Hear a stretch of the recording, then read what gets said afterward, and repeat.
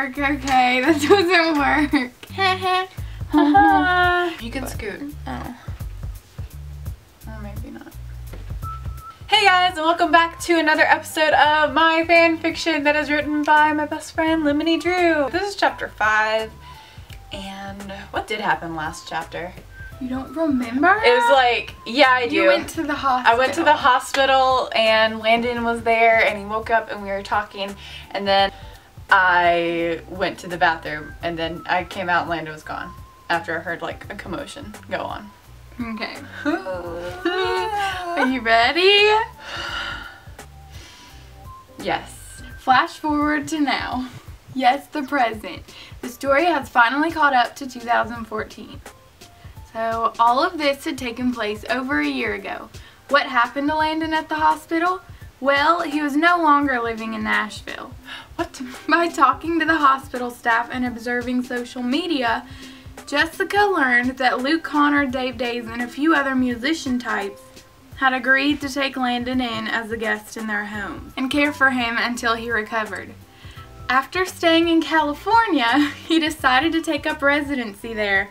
He now lived in an apartment. Wait. So, what was the commotion? Was it them like kidnapping him? You don't know yet. Oh, fart. Okay, continue. He now lived in an apartment that was nearly walking distance from YouTube headquarters. So, what of the ruckus coming from the room before Landon's sudden disappearance? That was a mystery that Jessica was unable to piece together at this time. So he just up and left and never contacted me? On Friday, November 7th, Jessica had just gotten home from her only class. Congratulations, one of your classes. I hope that's true, because that'd be great.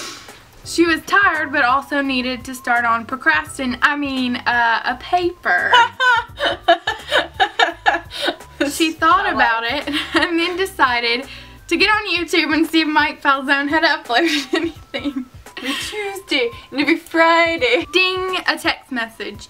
It was an unknown number and it just said delivery. Who is this? She replied. Within 2 hours, someone was at the door. She peeked through her blinds and saw that it was a woman working for UPS. She opened the door and was given a package. How did he know it was there? Whatever it was tucked inside a manila envelope. No one else was home, so she just set the package on the kitchen table. She lay down on her bed and opened her laptop. Ding! She looked at her phone, and this time, the text said, "Open it." Oh. Crap. Her eyebrows furrowed. What? Like that. Burrowed? Furrowed. Oh, furrowed. With an F. Like that? Yeah. It's where they like go down in the middle. Like you're mad. Mad? Not mad, like contemplating. Look it up. Where was I? Furrowed eyebrows. Furrowed eyebrows. Curiosity spelled demise for the cat, and Jessica was definitely a cat lady, so you can guess what happened next. I died. No, curiosity. Curiosity I died. killed the cat. That's why I died. And there was a package, and the text said open it. What do you think happened? I die. Because it kills it. No. It kills the cat. Continue. No, you're a cat lady, not a cat. But curiosity kills cats. So what did you do to the package? I die when I open it. Yeah, you opened it, okay? Oh, inside was a letter. It read, "Once in a lifetime opportunity, all expenses paid, come join us." Us? Who's us? Then she noticed that something else had fallen out of the envelope. She picked it up. What's a lifetime?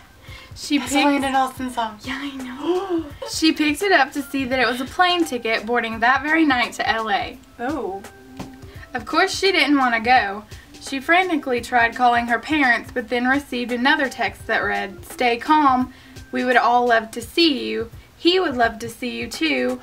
But you don't have to come if you don't want to. Of course, you'll never get another chance like this one." She immediately replied with, "I'll leave if you tell me who you are first." The 3 dots appeared on the screen, and that felt like the longest that a few seconds could possibly be drawn out. One word appeared. Internet. That's so sketch. Yeah. I would never do this. Well, Jessica sat down and thought about it. If he meant who she thought it did, then she certainly wanted to go and find out what happened to him. Hearing it straight from him would clear everything up, or perhaps make it more complicated. When was the last time that I had an adventure? Even then, they were never anything like this. So with a cloud in mind, she packed her bags and followed the will of the internet. Off to LA she went. Throughout the entire flight, she didn't receive a single text. Well, yeah, because airplane mode. Yeah, not even from worried parents. Oh. As soon as she walked off of her plane, however, ding! Your date is at 3 o'clock. 3? Where? She thought. Date? What date? At 3 a.m.? Well, it's only 6 p.m. now. Where do I go until then? Then she realized that they probably meant for her to look in the direction of 3 o'clock. You know?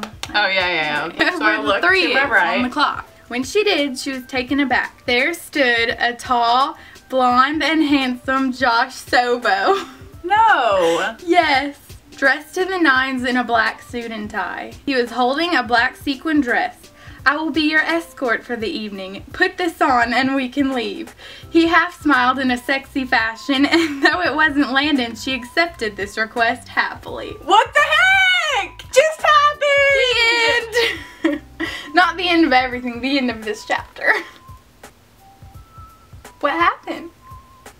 Has my love interest changed? And it's not Landon anymore? You'll see. Alright, well, this has taken a weird tailspin. Exciting, sort of. If you like this chapter, go ahead and give it a thumbs up and subscribe for the next chapter, which will be whenever we feel like it. And I'll see you guys later. Bye! Bye!